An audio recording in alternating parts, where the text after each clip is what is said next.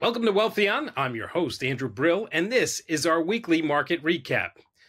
Through our guests on Wealthion, we bring you the latest on the economy and markets on a weekly basis. Today, I'll be recapping some of the standout moments from Wealthion this past week, giving you advice on insights that stood out on our channel throughout the week.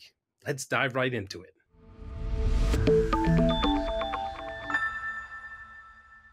This past week, I spoke with tax expert Tom Wheelwright. During our conversation, Tom showed us that navigating taxes isn't just about survival, it's about thriving. With a map to minimize tax burdens and maximize wealth, let's revisit how Tom makes taxes not just bearable, but beneficial. Taxes can be fun, easy, and understandable. And Tom, after reading your book, I'm almost converted to being a tax okay guy. But explain to us how taxes can be fun, easy, and understandable. Well, first of all, Andrew, they're just not that complex in concept. So the concepts are pretty simple. Remember, it's your money. That's rule number one. And it's not the government's money. It's your money. And that really the second one is that all you have to do is change some of your facts in order to reduce your taxes. And we can get into that a little bit more. But I think they're fun. If you look at the word refund, just write it down. Right in the middle is the word fun. Everybody likes getting a good refund. So to me, taxes are a game. We're all in this game. We don't get to choose whether we're in this game. That's a fallacy that you can choose to get out of the game. And so I'm just thinking, if I'm in a game, I'd rather win the game. I mean, yeah, taxes, I guess, can be fun, and you make them fun, and obviously you know how to deal with those.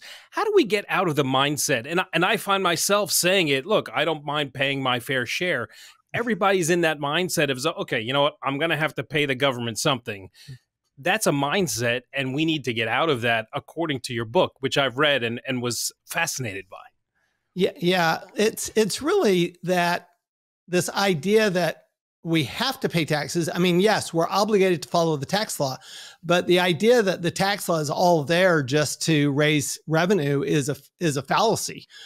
Most of the tax law is really there to encourage certain behaviors. For example, why do people invest in a 401k? Typically because they get a tax deduction. Why do they buy a house instead of rent?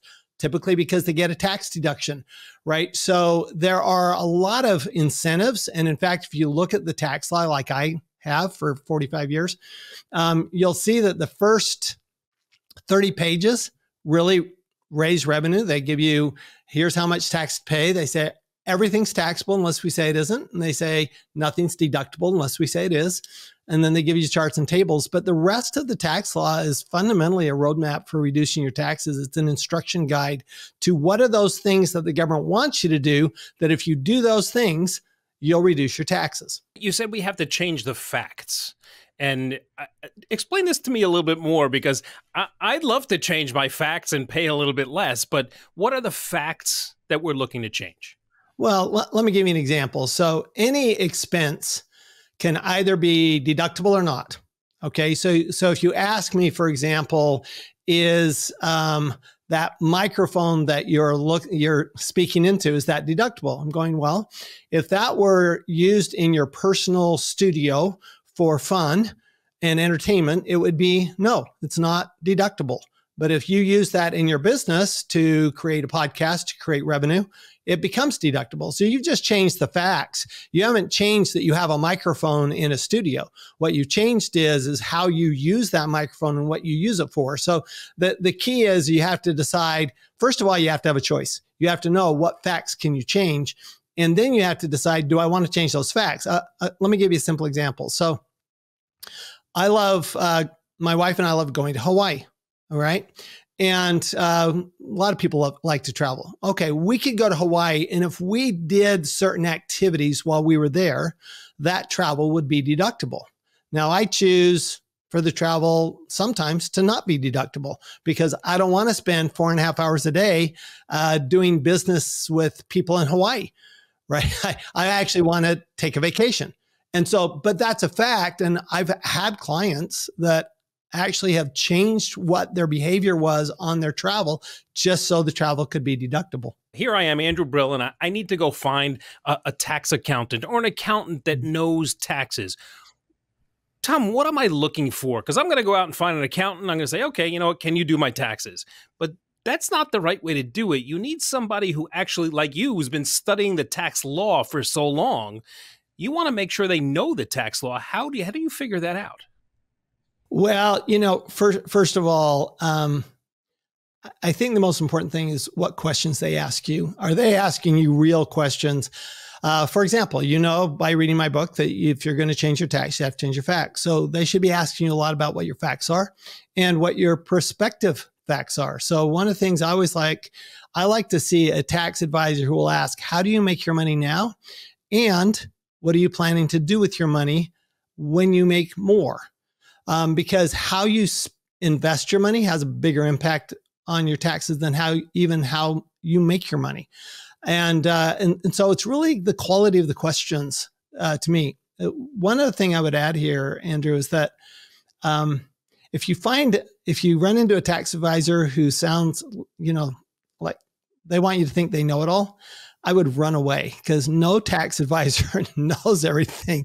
I learned early on when I was getting my master's degree at the University of Texas, I had a professor who said, the thing about tax law is the more you know, the more you realize you don't know.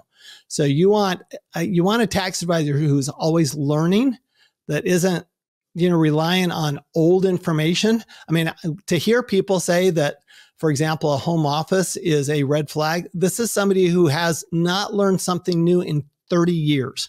Because it used to be a red flag. It's not anymore if you do it right. So things change. So you want a tax advisor who really is staying up on the law and really is asking the questions. So let's get into life planning a little bit. You have people that are getting married, or there's another life event, they're having a baby. How do you plan? I know you have to plan, and it's about your facts. How do you plan for all of that? Well, so true story. So my wife and I have been married 9 years now. And she was hesitant to get married because she knew her taxes would go up. And she was right. Her taxes, mine didn't. Mine were already high enough in the first place, but her taxes went up.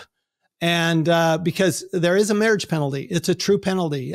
You can pay as much as $30,000 to $35,000 more being married than being single. So if taxes are a motivator for you and you don't care whether you have a ring or not, or have a marriage certificate, then you may want to think twice about that. It's absolutely a bizarre disincentive to getting married. So that is a consequence. Having children has less of a consequence than it used to. We used to have personal exemptions for our kids. We don't have those right now because we have this large standard deduction instead. So it's a little odd that having children, we think of them now. Some states still do. I know that Georgia, for example, held that a fetus gets a tax exemption because they're under their law, a fetus is a person, so they get a tax exemption while the mother is pregnant with the baby, even before the baby's born. And so states also have tax laws. Remember that your state tax law can be big. If you're in California or New York, it's very big. Even in other states, it's, the average tax rate for a state is about 5%. And that's if that's 5% of your total income, that can actually be a pretty serious number. So don't forget the state taxes. So that little kid now grew up and is on its way to college. What is there something that, look, I'm going to pay all this money to college. Please, Tom, tell me something we can deduct because we have a little one going to college. There's actually a lot of things you can do, and a lot of good options. If you want to, and if you've got a business, and they can work in your business, you can actually pay them to work in your business. They're going to pay at their own tax rates, which could be, they get their own standard deduction if you pay them, which is for like $14,000 now.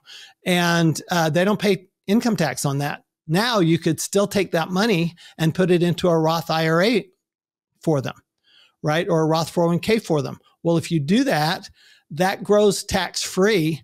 And remember that you can take, after 5 years, you can take the amount of money you put in to the Roth 401k, you can take it out with no penalties.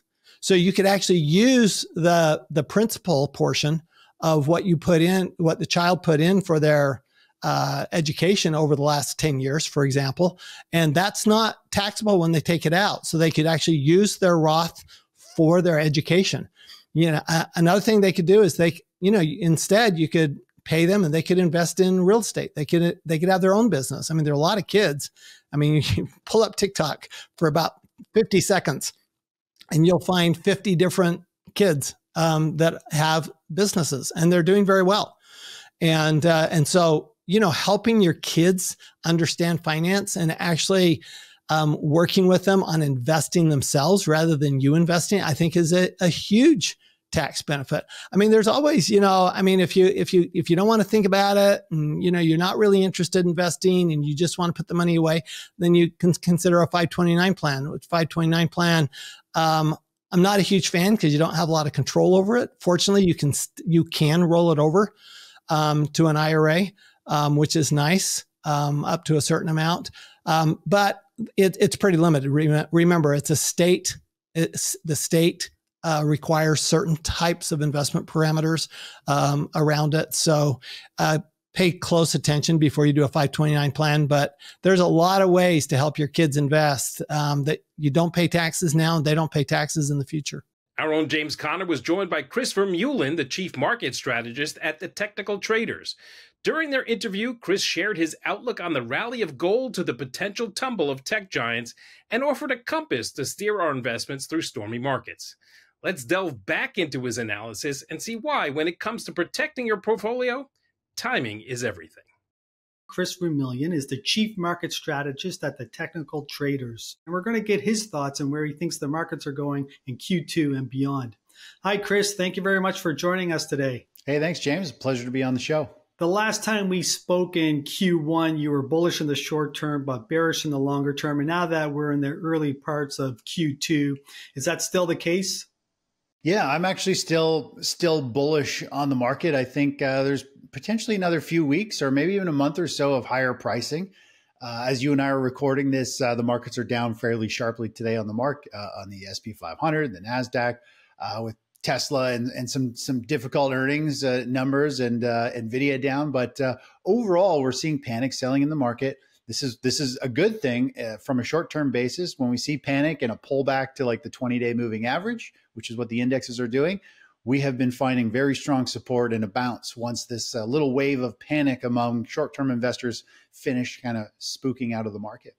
And so just to summarize, you're still bullish in the short term. You think the market might lift higher for another month or so. Then you think we're going to get some weakness and that's going to fall, or that's going to continue into a bigger sell-off. Yeah, exactly. I think later this year could be very difficult for the markets, down pretty sharply. So why don't we look at both the S&P and the NASDAQ on your charts?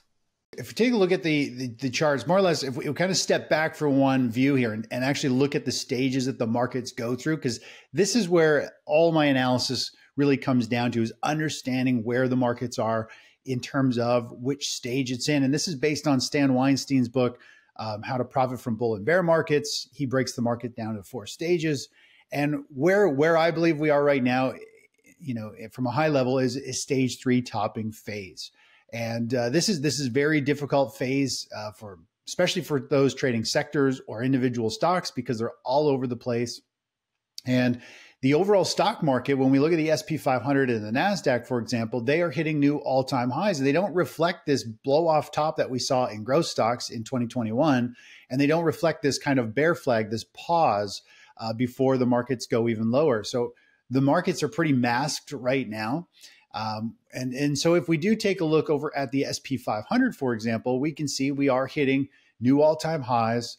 We're pushing higher. And as we just mentioned here, this pink line is the 20-day moving average. And so the SP 500 just keeps bouncing up this 20-day moving average. And today we've got a pretty big gap down, or as you and I are recording this. And we've seen these big moves to the downside over and over again. And I have an indicator that shows us when there's panic selling, when the average investor is just dumping shares. I use the New York Stock Exchange up and down volume ratio. And we're seeing that today. We have panic selling in the market. It's not huge volume to the downside. It's just people are thinking the market is topping and they're getting out. And typically, every time we see this, and we tend to see the put call ratio spike up and pop, which we are seeing right now as well. The markets want to go higher. More or less, people are dumping their shares. They're scared and they're buying downside leverage, like put options to profit from falling pricing. And they seem to always get caught off guard because the market, we're in an uptrend. They are betting against the market. So, when we look at this chart, we're at support. I would not be surprised if we see the stock market hitting new all-time highs, 2 or 3, 4 days from now, potentially, very easily. And what about the NASDAQ? Yeah, if we take a look at the NASDAQ, it has been struggling a little bit more in terms of price action. It's really been trading sideways quite a bit longer. And, if we kind of look at it from a couple different views, I have some different indicators and analysis that if we look at the bottom of this table down here, the QQQ, it says risk off. And this is taking a lot of things into account, a lot of technicals. It's taking price action, it's taking momentum, it's taking cycles, sentiment, volume flows for orders. It's taking a lot of different stuff. And it's telling us people are actually getting out of this sector. And this is a little bit of a warning sign. And when we compare it to the SP 500, for example, we had a new trend start back in November for the SP 500, and the SP 500 is up roughly 17%. So the SP 500 has been doing very well. If we compare that to the NASDAQ from when the uptrend started, the NASDAQ isn't performing quite as well. It's down very sharply today. It's picked up speed, but overall, the SP 500 over the past week has been outperforming the NASDAQ by several percent. And typically, the NASDAQ should be blasting past and outperforming. So, and it was earlier throughout this trend. So the NASDAQ and the tech stocks are starting to lag. They're starting to pull back. And that is a sign that it's running out of steam. Typically, when we get very close to a stock market top, an economic cycle, the economy slowing down, we tend to see precious metals, commodities do well. Energy is on fire. Energy stocks are ripping higher. They're leading the way.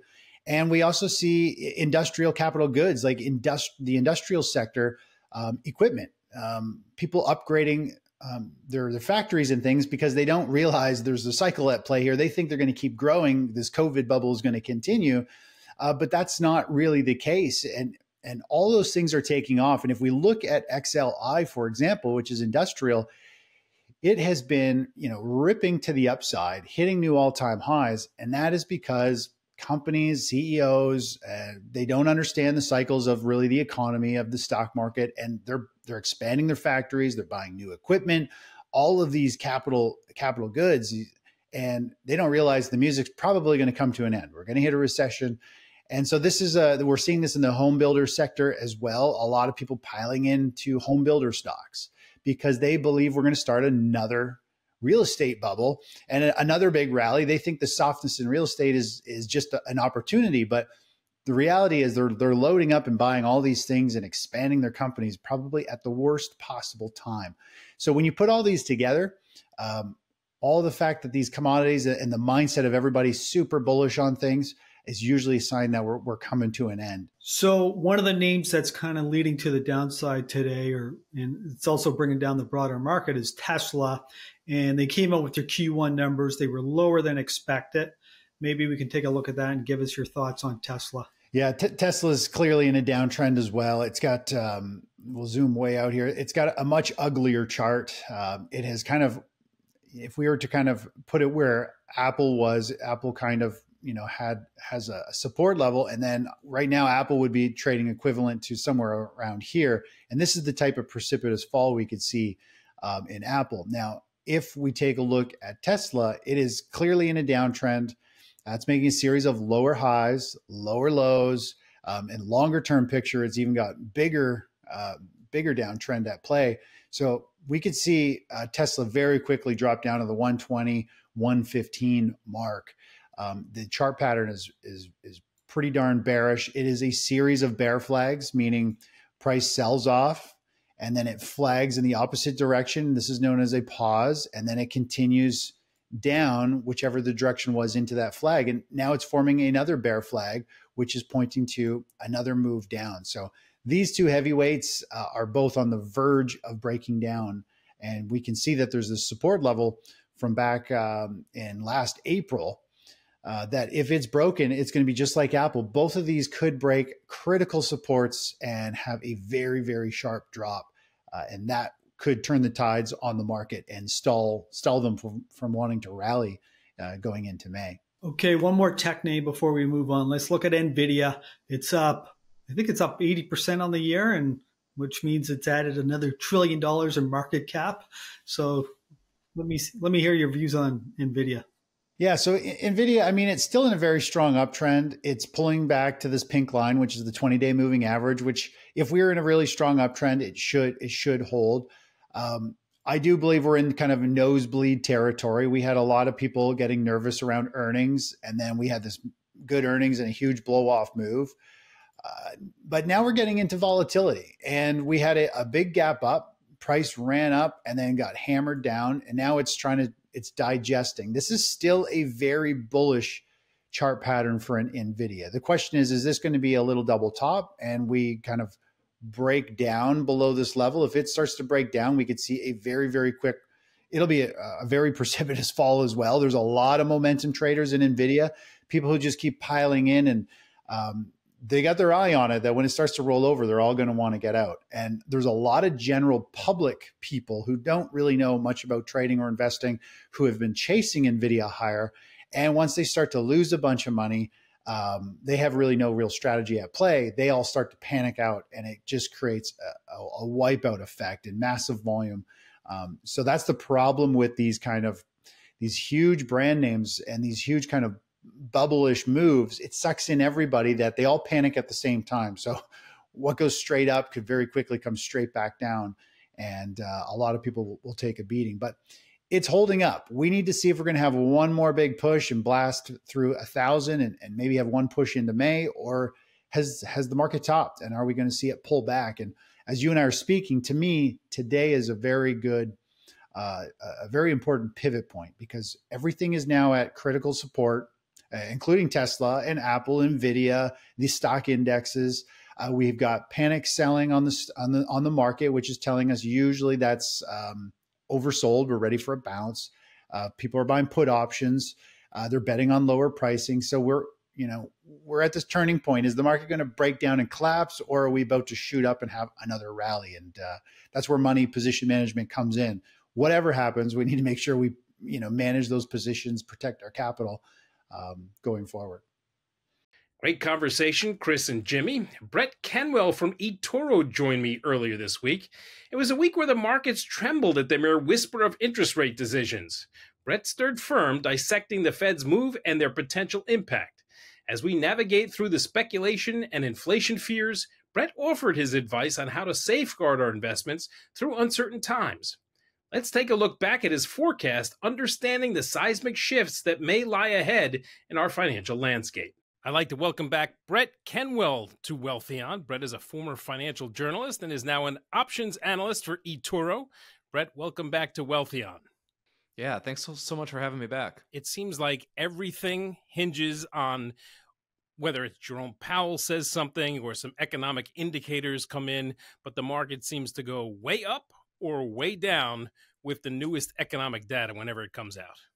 Yeah, if we go back a couple months and look at what the bond market was pricing in and where investors' expectations were, we go back to December, really was not that long ago. Investors were expecting upwards of 6 rate cuts for this year to start in March. And the Fed had acknowledged that was probably people were a little too far over their skis on that expectation. And it didn't take long for that to pan out and to prove right. We got the hot inflation report in January, and not as if the market hasn't been hinging on every CPI report we get. But I think that really set in motion investors' focus on all of the really relevant economic reports, right? The labor market, the jobs reports, the retail sales, PCE, and inflation, especially those reports, and they're hanging on every word from the Fed, looking for clues on rate cuts. wondering how many we're going to get, when they're going to start. And it's really just been hinging on every single report for the last 3 months. And now you have the vice chairman who spoke on Monday who said, well, maybe we won't get any rate cuts this year. And now you see where the market is going. We were up 10% in the first quarter, and first couple of days of the second quarter, not so much. Sure. Yeah. Our approach at this point is we're optimistic, but also realistic, right? So the S&P rallied, like you said, 10% in the first quarter, and it also rallied more than 10% in the fourth quarter. So we're working off back-to-back quarters of 10% or more gains. The index is up 5 months in a row. So is the NASDAQ and the Dow. So after that kind of performance, it is hard to be bearish. And to be clear, we're not. We are optimistic, but at the same time, we're realistic. We can't expect these types of returns quarter after quarter. I mean, I wish we could, but we can't. So at some point, it would make sense to have some weakness in the market and a pullback. Kind of the tough questions around that are, when will it happen? And when it does, what's the magnitude? But in either scenario, we're staying constructive on the markets because we're constructive on the economy. And until those two things change, it's hard to be too pessimistic. Is there and I know there's the bulls and the bears. I don't know what's in the middle. I don't expect, you're the expert, and you're telling me maybe it's not going to be a 10% return, but maybe it'll continue to creep higher, but not by anywhere near as much of a percentage. Yeah, it's hard to put a number on it. You see estimates change all the time as the market moves. Has a funny way of changing sentiment, right? But the way I look at it is, I look at it as a path of least resistance, right? And right now that's to the upside. I don't know how far that path leads to, or how long it takes. It could take, we could be in the earlier innings of a multi-year bull run. We just don't know. And until things really change and deteriorate, I don't really plan on getting off the train. That's my, my personal belief in the market. And, when we stop, when we pull back a little bit, that's probably a good opportunity for investors who have been underallocated or have been looking for their moment to get in. That's probably their chance. I know that we don't want to say there's cracks in it, but there is some weakness showing in that wages are definitely up. The data shows that wages are up, but 25% of the working class people, I guess, their wages haven't gone up at the same percentage as they're showing. Now, with prices going up and that 25% not meeting the inflationary rate, there could be a slowdown in spending relatively soon, I would assume. Yeah, so far we haven't had any abrupt breakdowns in consumer spending. We have had some retail sales numbers that have kind of brought into question how strong the consumer is, and it really is certain parts of the consumer class that are being squeezed harder than others, and I think that's not necessarily a surprise, but it is reality. And for now, the unemployment rate and the labor market, it remains in an okay situation, like you said, or like you said, I said, hesitant to say there's cracks forming, right? But there's certainly little areas that I'm paying attention to, like this Friday, early April, we'll get the latest update at the jobs market. So be very curious to see the revisions from the prior month, very curious to see average hourly earnings and see if that unemployment rate moves at all. I think it's worth pointing out that in the Fed's last press conference, in their last meeting, they also released their economic projections. And in that projection, they did have a little more leniency on the unemployment rate. I think they had an expectation of 4% for the year, or maybe it was 4.1, but either way, it was fairly close to where it now quickly found itself. And they still expect 3 rate cuts this year. So obviously all those things are subject to change. And, the Fed goes data by data and month by month. So we'll kind of see how their opinion forms over the next few months in that regard. But I think it is worth pointing out that maybe the Fed won't be so patient if they see the unemployment rate get up to 4 and maybe a little above it before they start really thinking there might be a risk to letting it kind of get a little more out of control than they want it to be and force their hand to cut rates. In your meetings at eToro and I'm sure you guys talk all the time, and I know that Chairman Powell said, and I want to get this right, he said the timing of the cut is just as important as the cut itself. Do you see the timing at now? I guess we have to wait for the numbers, but kind of, and I almost feel like we have to go to FanDuel to figure out the percentage of when the cuts is. We all take bets and say, no, it's going to be June, it's going to be July, and we can all do it that way. But it's now seems like the June cut is less than 50%. The July cut is a little above 50%. When you guys talk, how many cuts do you think there will be and the timing of those cuts? And I know it has to do with the numbers, but you guys crunch numbers and that's what you do. Yeah, it's, it's tricky. Just to be honest with you, it is tricky to kind of figure out when that's going to be. And I hate to kind of err on the side of like Fed speak, but it is data dependent. If we get a hot number, a couple more hot inflation reports, and the labor market stays strong, it's hard to be in a rush to see the Fed cut rates. And it's funny because you're thinking, okay, one rate, they raised rates, how many, 24 times. We're up to 5.25. What difference is 25 basis points going to make? It doesn't really make a much of a difference when it comes to the restrictive nature of monetary policy, but I think it sends a different kind of message, right? So it's like there's a lot of focus on one cut, even though it won't make a big difference. Like if rates were 4.75 versus 5, it doesn't really make a huge difference, right? It's a few basis points, but look at what happened when we went from, there's basically three main phases of interest rates, especially in our current cycles. There's a rate hiking cycle, which we went through, and we saw the repercussions of that. We saw it in mortgage rates, auto loans, the stock market got hammered when interest rates went flying higher. And then we went on this stretch where we had a pause. So we had a pause in hikes, and we just the Fed just maintained interest rates. And you saw what happened in the market. The market really shifted its how it was behaving when investors realized there's no more rate hikes. When they realized that, the market exploded. And that was, in the early parts of Q4.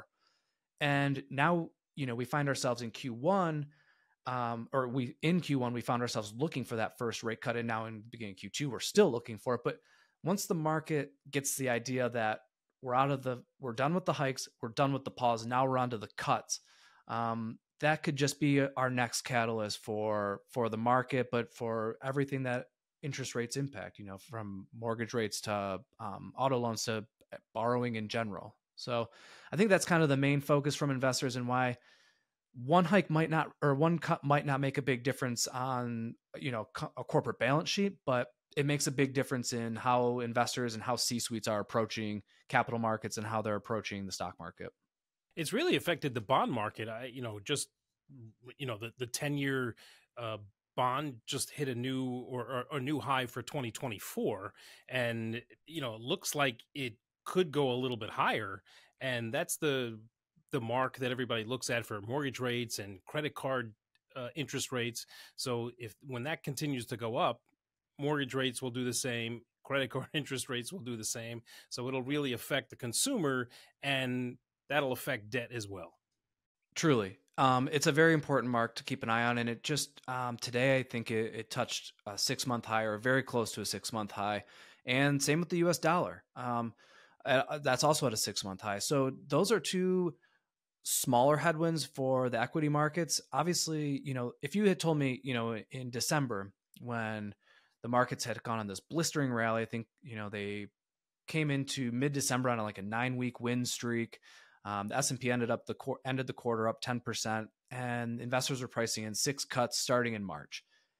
Didn't take very long for those expectations to get cut in half down to 3 cuts for the year. And obviously March got pushed back really quickly. And if you had told me that, I would have assumed that the market was going to would pull back and correct it. After all, it had already done so well in Q4 and was at all-time highs. It would have made sense, but it's just continued to go higher. So I think that 10-year yields are a headwind. I think the rising US dollar are also a headwind. How much it impacts the market, that's the part I wish I knew, and I don't know.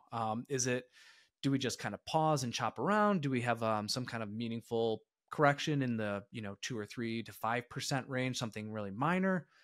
I don't know. I think it'd be healthy though if we did have some type of correction. There's a lot of people waiting to get in on the sidelines that are waiting to put money to work. There's funds that are ready to put money to work, and there's this sort of sense that like when the train leaves the station, if you think you can get it at the next stop, it's one thing. It's when you don't feel like it's going to stop moving, that's where it becomes difficult to get back in. And a pullback would just be healthy, I think, to just sort of reset a little bit and give the market, set the market up for a nice second half. And finally, Raoul Pal joined Speak Up with Anthony Scaramucci to explore the cryptocurrency phenomenon. Amid the volatile waves of Bitcoin, Ethereum, and Solana, Raoul explained why he thinks Bitcoin may be the greatest investment in human history. As we ponder the future of finance, shaped by digital assets and AI, let's hear Raoul's vision for bridging traditional investment wisdom with the digital frontier. Back on Speak Up with a special encore performance is Raoul Pal. And I just told him backstage, I don't like bringing on the people that are better looking than me, but you are backed by popular demand. You have quite a demographic. I think the demographic is not my demographic, Raoul, is like 75 to 95, but your demographic's like 22 to 50. So God bless you. God bless you. He is the founder and CEO of Global Macro Investor, GMI.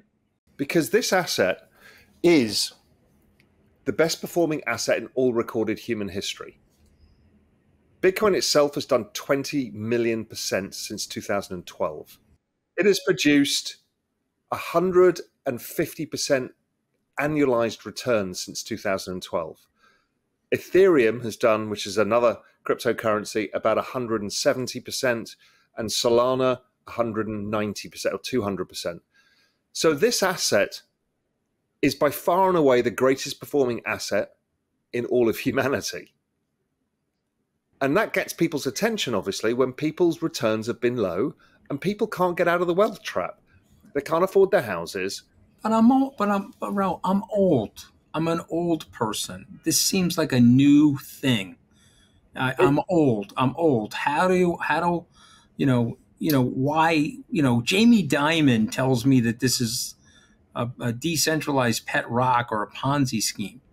So go ahead, honestly, if you saw the viewer feedback for your presentation, it was off the chart. But when I look granularly at what we're doing at Speak Up, I have a lot of people that are listening demographically that do not get it. And I've written a book about it. I try to go out on the speaking circuit and evangelize about it. And I still feel like there's a lip and a cup spread before I can get people over the hump. And I want you to help me. I want you to explain it in a way where a rock hits somebody in the head and they have to go out tomorrow and get off of zero. They have to not be zero exposure to Bitcoin. Okay. The real reason, forget all of the complexity of what this is and the technology, forget all of that. Think of why most people have bought gold. It's to protect themselves from the action of central banks. It has proven itself over several thousand years to be a way of having a store of value. Bitcoin is that for a digital age. Okay, most people know that story. They don't understand the other side of the story. Is why does nobody feel as wealthy as they thought they should be? Particularly if you're a bit older, you're like, why are my savings not as much as I thought they would be, or I can't afford as much? Right, that's the big conundrum.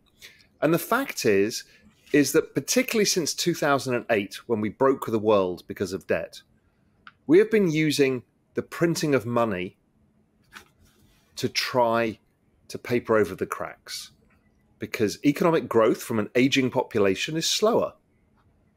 We don't have much productivity because people are retiring, and we've got too much debt, so people have to service the debt.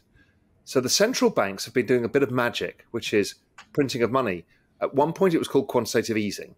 Now they don't do that as much anymore because everyone knows that game, because that's the money printer go burr. So what they do is they inject liquidity into the system, whether through all these weird things you hear about, like reverse repo market, stuff like that. Basically, it's to hide the printing of money, put it into the system.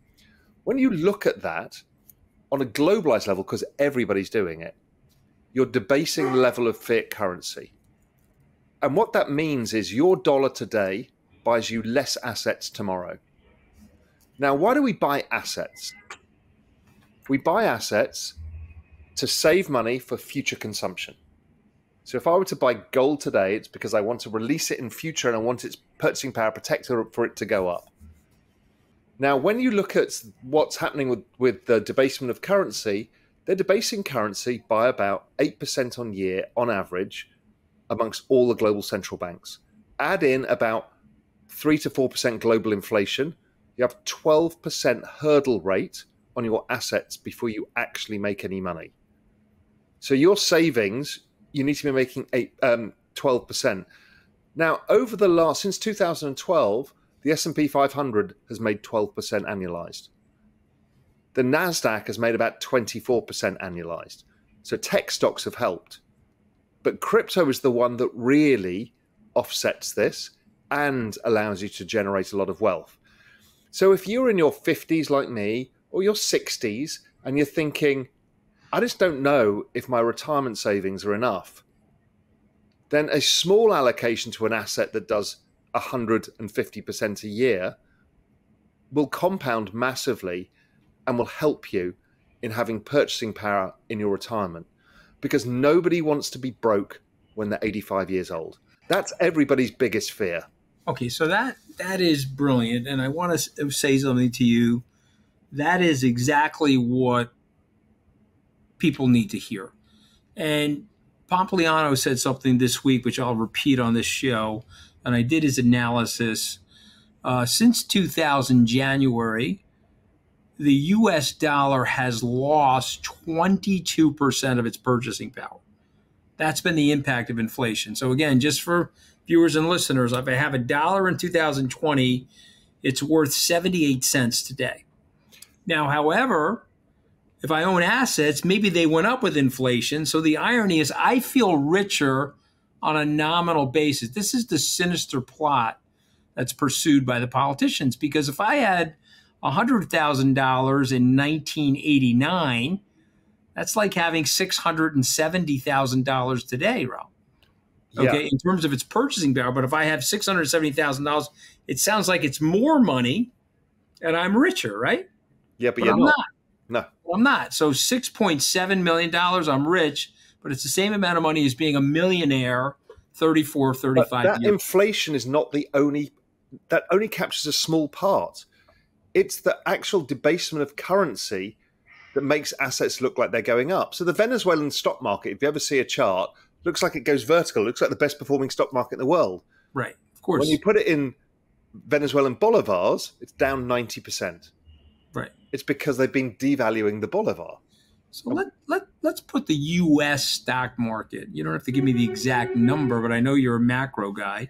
So the U.S. stock market in Bitcoin has done what? Down 99.97% since 2012.